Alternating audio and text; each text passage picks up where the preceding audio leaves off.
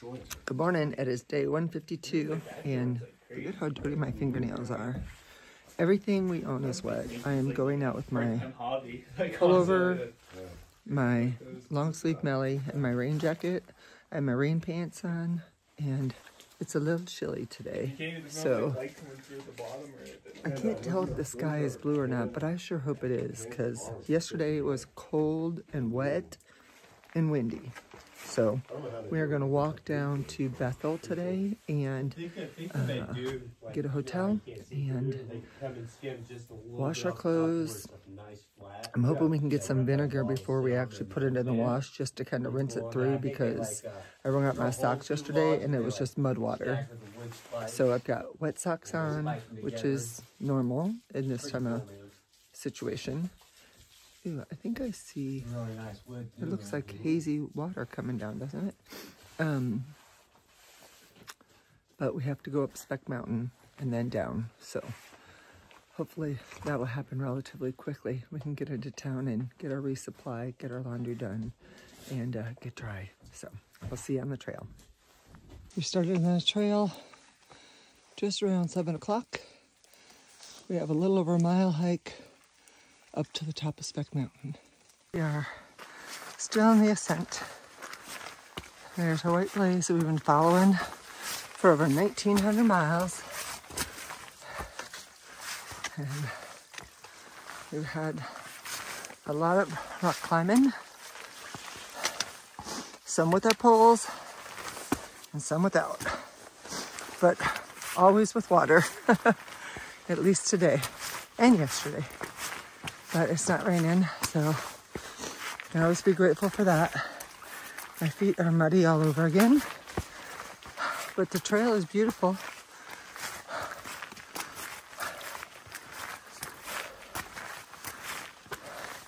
The boards here in southern Maine are horrible. We had to tap our way through a bog because there was such a gap between the boards, and the boards were underwater, so you couldn't see them. We're gonna do this burn. The sun is trying to fight its way through. We have a little bit more visibility than yesterday. You see the mountain up there? My guess would be that that is Speck Mountain.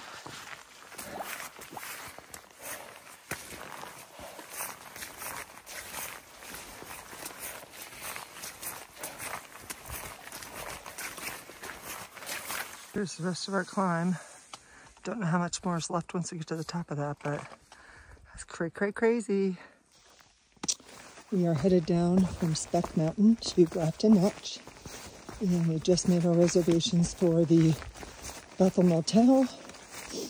It was a little bit pricier than I was hoping. It was like $210 for a room with 2 beds, but that's okay.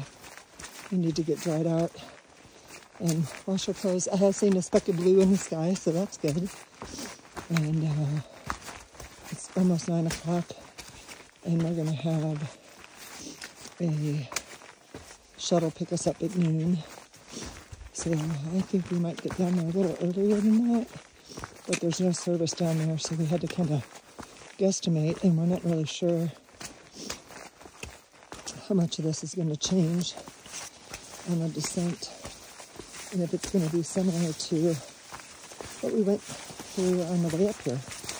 So it'll be a short day for us, but we really do need to dry out our stuff.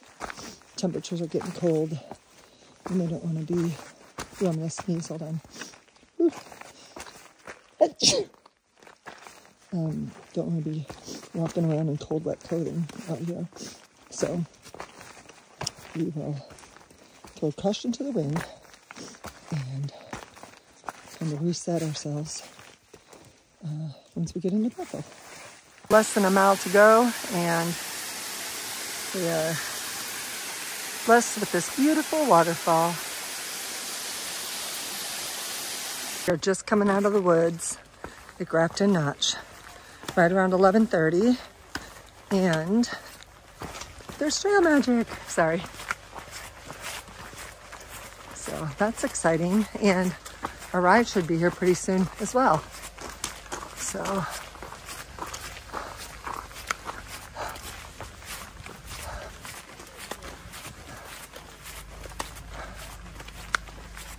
look at that.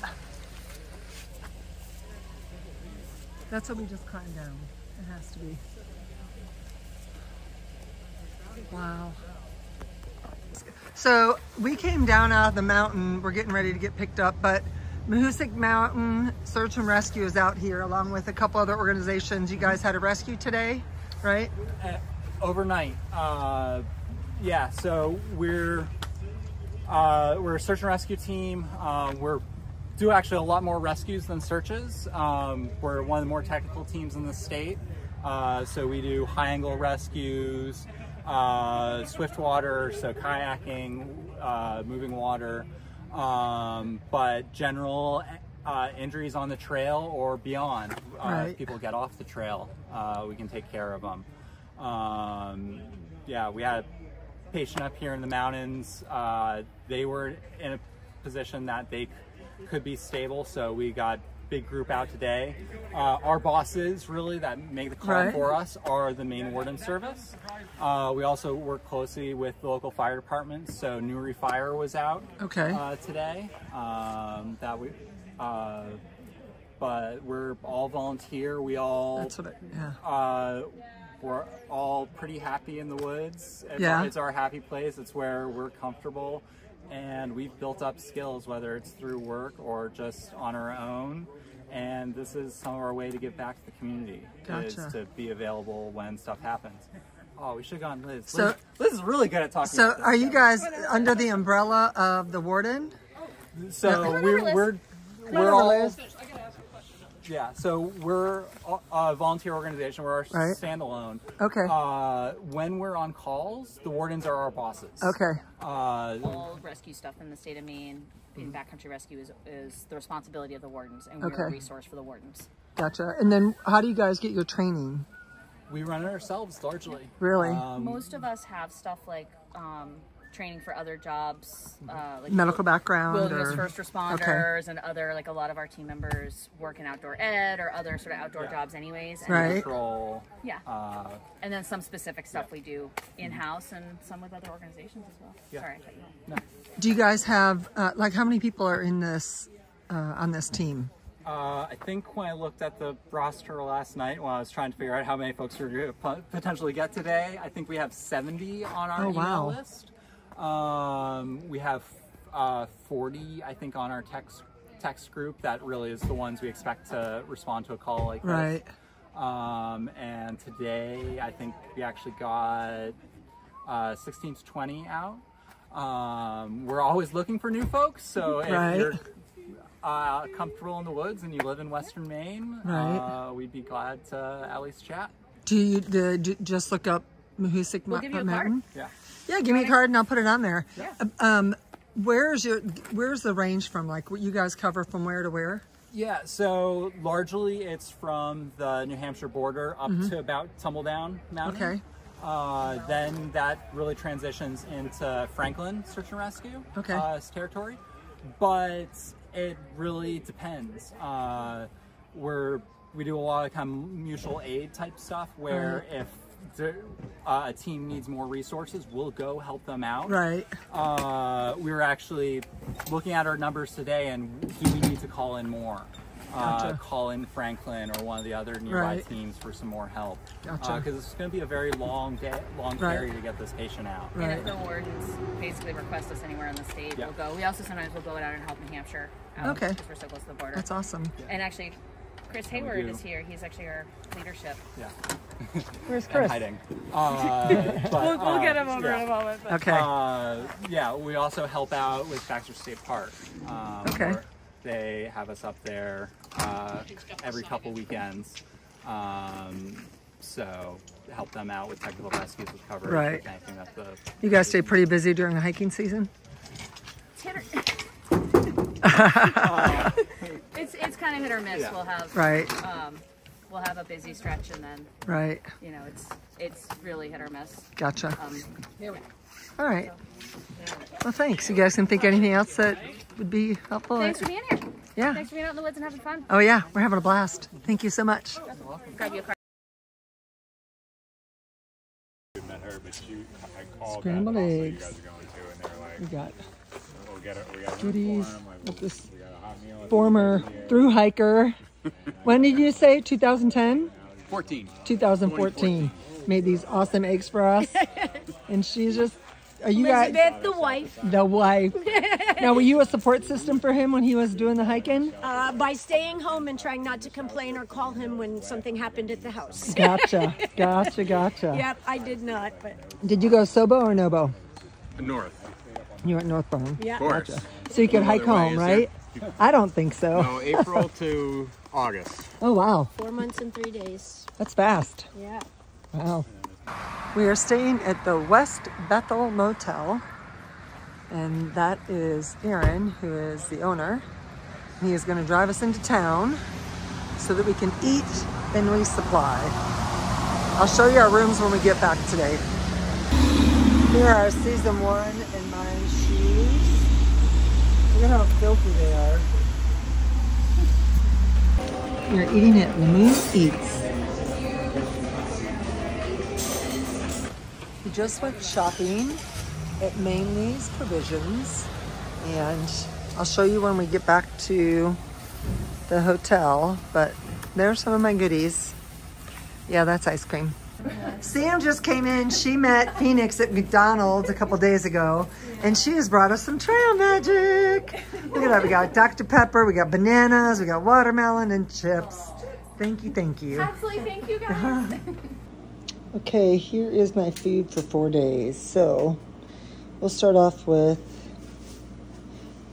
this stuff. I have 2 protein bars per day, and then I have these Skippy wafer bars that are light, so I got them. I haven't used those before, so I have 6 of those. And then for dinner, I'm doing mashed potatoes, and then I have my onion crunchies, and I have some hard salami and some snack sticks that I'm going to use for both my lunches and maybe put them in my mashed potatoes.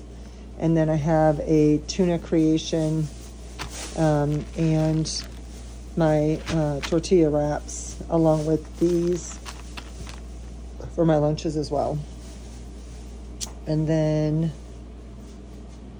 so breakfast will be a protein bar and probably one of these, and then I'll bring some snacks with me. So my snacks will be, I have some sport beans. I have a couple of those left, and then I have some Mott's fruit chew things, and then I have Snickers, but there's 2 little ones in each one of these, so I'm not sure how I'll divide those up. I guess I'll just eat them when I'm ready to eat them. And then I have some Sour Patch Kids that I've been getting into. I got 1 bag and just divided it into 2. I have some hot chocolate that I should take at night. And then I have 2 bags of nuts. And I think that's it. I have some electrolytes and some other drink mix in here, some True Lime that I really like. And then I've got a small bag of potato chips and a small bag of Doritos that I'll have for lunch. And then other than that, I carry my vitamins. I have some Protandim pills in here. I have my vitamins in here. And then I have some turmeric and my Aleve. So I take 2 Aleve in the morning and 1 at night. And that's it. So that will get me probably beyond 4 days, but that's what I've got set up. So there you go for the next 4 days. I've just found a new video. It's called Fire Country. And so I'm going to watch an episode of that. I haven't watched TV in a long time. Here's a scan of our room. Watching that movie. Ice in my knees. The West Bethel Motel is pretty on spot. It's a little expensive, but they have a kitchen, full kitchen with all the utensils. They've got bagels and coffee that you can take for breakfast, chips. He shuttles us back and forth to the trailhead, took us into town, all without extra cost. So if you take that in consideration, it wasn't that bad. We have a microwave and refrigerator in the house, in the room, and he and his assistant have been awesome. So I would definitely recommend this place. I'm gonna call it a night and finish icing my knees and then get a good night's sleep because we are taking off at 7 o'clock tomorrow to get back on the trail. So I hope you had a great day. Thanks for watching, and I will see you on the trail tomorrow. Bye. Peace out.